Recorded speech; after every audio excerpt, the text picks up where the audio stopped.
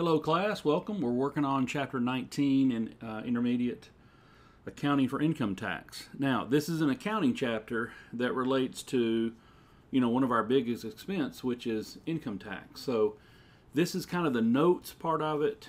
I'd like to follow this up with some examples to try to show you how to do some of the problems on it. But it really does help to understand, what you're trying to do, and there's deferred tax assets and deferred tax liability. So let's get started on this, and then I'll try to come back with another video on some problems. Okay, so the first step is, what's the basics of accounting for income tax? We have two sets of rules. We have taxable income, which is the tax rules, like the tax laws, the Internal Revenue Code, the regulations. And then we have the accounting or book income, which is all GAAP. Now we're looking at how we handle the financial accounting of it, how we handle it for financial reporting. Now, a lot of times they're very similar. Income in the financial statements is taxed then for tax purposes, but there are some differences. And so here are just 4 differences. There may be others, but these are really common. One difference might be depreciation. Now on the book, this is our financial statements, this column right here. On the book financial statements, we might have straight line depreciation. Well, on tax, you use an accelerated method that's very similar to double declining balance called MAKERS, the Modified Accelerated Cost Recovery System, MAKERS. So there's going to be a difference in year 1 and year 2 of what the depreciation is on the books, on the financial statements, and on our tax return. There's just 2 sets of rules. Also, sometimes revenue, you might have an installment method on tax, and then on the books you would accrue that, and it becomes revenue in 1 year, and it's not revenue until the installment happens in 5 years or so, along each year for 5 years. Warranty cost, the tax method is when it's paid, and the book method is in the period of sale because of the matching concept. And one we've dealt with is bad debt expense. Remember, on our books we have to do the allowance method, which puts it in the year of sale. So if you have sales in 2020, you need to have bad debt expense in 2020. Tax says no, you can't do that. It has to be a direct write-off method, which puts the expense in 2021. So that's a little bit different. Now, all these probably are going to be temporary differences. So temporary differences, it happens for a year or 2 or 3 or 4 or 5, whatever.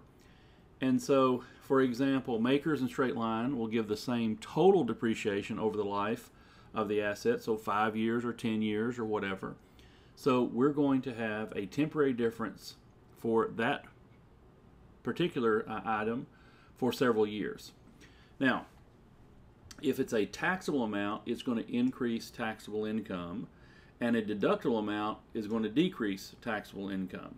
All right, so we would rather have deductible amounts. We want tax income to decrease on our tax return, right? When the book amount of an asset or liability differs from the tax basis, this is the temporary difference. This is future tax effects on taxable income must be recorded, and we're going to call this a future tax liability or a future tax asset. Now, normally you'd rather have an asset than a liability, but here you'd rather have the deferred tax liability because you pay it later. If you pay it ahead of time, then you have a deferred tax asset. So let's keep going on this. So if you have deferred tax that will result in net taxable amounts in future years, if you've saved taxes now and you'll pay more taxes in the future, that's called a deferred tax liability. Give you an example. Here's how the little journal entry would work. The Dutch company has a taxable temporary difference of $6 million. At the end of the year, the tax rate's 40%. The deferred tax liability is $6 million times 40%. And let's assume our current taxes payable are $1.8 million. So we're going to recognize this is on our financial statements, right? So this is income tax expense, And the numbers we get are going to be income tax payable, 1.8 million, that's given. Deferred tax liability, that's the 6 million times the 40%. So we add these two together, and we're going to get 4.2 million. So our expense is 4.2 million, even though we only owe 180,000, because in future years we're going to pay that 2.4 million. So this is a deferred tax liability. We would like this situation. We want this situation rather than the opposite, where we're paying more than what our expense is. That would be a deferred tax asset.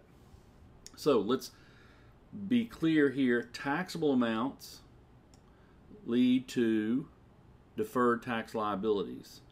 Deductible amounts lead to deferred tax assets. So it's a little bit tricky. Just be careful thinking about what side you're on. Is it going to be future taxes go up, or you're paying taxes and your future taxes will be less? So let's flip it and talk about a deferred tax asset. Deductible amounts that arise in the future because of temporary differences should be recognized as a deferred tax asset. Deferred tax asset is the amount of taxes that will be refundable in future years as a result of these deductible amounts. All right, since it's an asset, we could have a valuation account.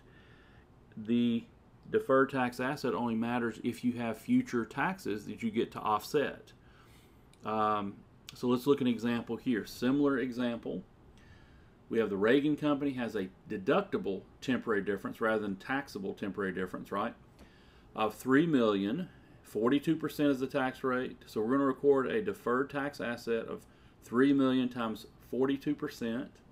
So we're going to debit a deferred tax asset of 1,260,000. Let's assume our current taxes payable based on our tax return. That's the number we just have to be given in financial accounting. So it's called income tax payable here. And so our expense is only 940,000. The 2.2 million minus the 1.26 million, we have 940,000 is our income tax expense. We have paid more taxes, and we're going to save taxes in the future. So we don't really want it this way. We don't want to pay more now. Do you want to pay taxes now or later? I'll wait. No, you want to pay taxes later, right? So you'd rather have a deferred tax liability. This, you pay taxes ahead of time, and you're going to save more later. All right, so if you have an allowance, and you think, hey, 200,000 is not going to be collected, then we're going to debit the income tax expense of 200,000 and the allowance for the deferred tax asset of 200,000. We're not going to have that tax asset. Now, what kind of account is the allowance account? It's a contra account, and it's deducted from the deferred tax asset. All right? Now, the formula for the income tax expense or the income tax benefit, just simple: income tax payable, or the refundable part, plus or minus the change in deferred income taxes, gives us our total income tax expense or income tax benefit. All right, let's talk about the idea of temporary and permanent. We've talked about temporary, but let's kind of keep talking about it because this is important.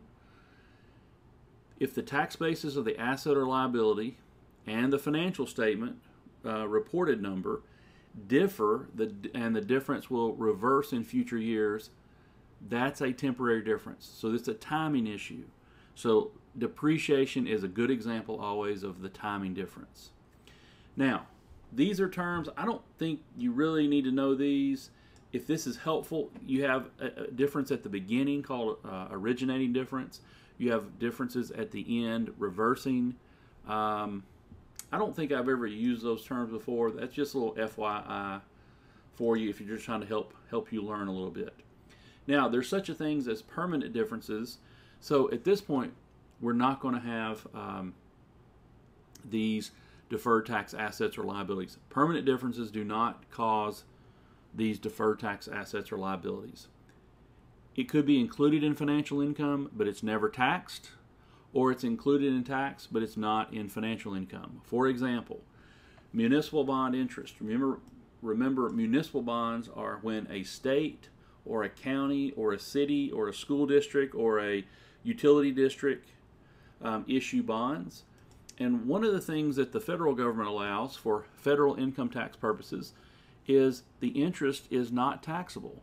And so that means the city of Nashville can issue bonds at a cheaper rate because someone could own those bonds and it's not taxable for federal income tax. So you're willing to accept 6% return rather than 7% return. So it means that city and states and municipal authorities can borrow money at a little bit cheaper rate because it's not taxable. Now, it's definitely income on our income statement, so it's just a permanent difference that will never reverse, and that's just the way it is. So that does not give rise to a deferred tax asset or deferred tax liability. Life insurance. One of the things that happens if you have, especially a publicly traded company or a medium-sized company or larger, you might have life insurance on the key executives. And so if your key executive passes away, then your company gets a life insurance benefit. Now, this kind of sounds strange at first, but one of the things that happens, it costs thousands of dollars to search and find a CEO or CFO or whatever. So maybe they have a $1 million policy that reimburses the company, and so that is paid for to try to hire a search firm or try to hire and train a new executive. So for tax purposes, that's not taxable, but for income purposes, for the income statement, it is on our books, it is income. So that's a permanent difference. Now, fines and penalties, it is an expense on our books, but you do not get that as a deductible. You cannot say, because I was going to a board meeting, that's a business, then I was speeding, I got a speeding ticket, so therefore that's a business expense. You cannot deduct that on your tax return. Fines and penalties you cannot deduct. So that's a permanent difference. All right. Normally, to compute this deferred tax asset or liability, you use the current tax rate. However, if future taxes are already enacted into law, then we use those. So let's say then the future taxes are going to be 30%, 25%, and 20%. You use those current rates. All right, number 3. There is a provision called loss carrybacks and loss carryforwards. So if you have a net operating loss or NOL, if you have a year when you have revenues, let's say of $100,000, and your deductions are more than $100,000, you have a net operating loss. And so you don't have to pay any tax this year, but it used to be you could carry that back, that $20,000, and get a refund from a prior year where you pay taxes. Well, interesting thing here, so the rule is, in general, we don't have any carrybacks anymore. The Tax Cuts and Jobs Acts of 2017 eliminated the carryback. So according to the textbook, there's no carryback provision. But because of the pandemic, there was a bill signed into law in March called the Coronavirus Aid, Relief, and Economic Security, or CARES. Congress is so nice. They show that they care by issuing bills that say CARES. Anyway, so the bill allows NOLs for 5 years if you have tax NOLs for 2018, 2019, or 2020. Now, we're going to assume that there's no carryback. I'm just giving you that because that's the official stance. So if somebody said there's no NOL carryback, you say, well, actually, because of coronavirus, yes, we do. It looks like this is not going to continue. So just assume that there's no carryback provision. Chapter 19 assumes no carryback.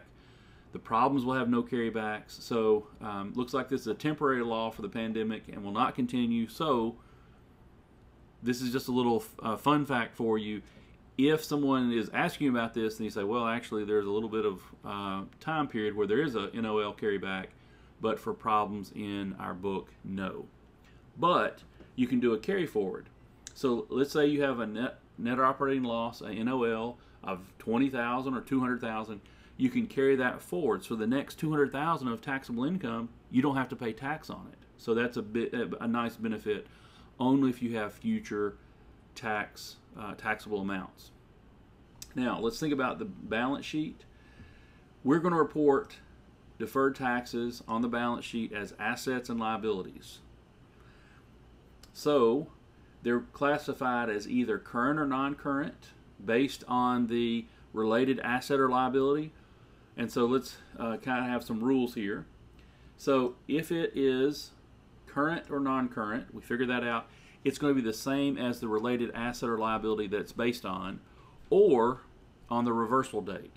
So if we think it's going to happen 3 years in the future, then it is long-term, not current, or non-current versus current. Now, the current assets, all this means is you take all the current current deferred tax assets minus all the current deferred tax liabilities. You net them out, and if the assets are larger, then you have a current tax asset, or if you have a liability, then it's a current tax liability. If you have non-current amounts, you add them all up, subtract out the assets minus the liabilities, and what you have left is either a non-current asset or a long-term liability. On the income statement, we're going to allocate the tax expense to continuing operations, discontinued operations, extraordinary items, prior period adjustments. We'll allocate along the way, and this is called intra-period tax allocation. Now, this is just a term you need to know, but this is an appendix. It gets to be a long problem. We're not going to do a problem in that. So anyway, this is called the asset liability approach, where you have a current tax asset or liability based on temporary differences, and you measure it. I think I've kind of said all this. This is just kind of based on the asset liability method, and it's based on either the character of the asset liability it relates to, or based on the time that it's expected to reverse. Only temporary differences have deferred tax assets or liabilities. Okay, so I think we're finished for this portion. I'll try to work on some problems for you. One thing we're trying to do on this one is I'm trying to do lots of little brief exercises rather than bigger exercises or problems. I think that'll be helpful if you do lots of little ones. That's more related to the exam questions. Also, you ought to look at the study guide. So I've put the study guide last couple of days. So the study guide for chapter 19 is on our shared folder. And I think that's going to be helpful to do extra little problems and some multiple choice, and you have all right there. You should be in great shape. All right, thanks for watching.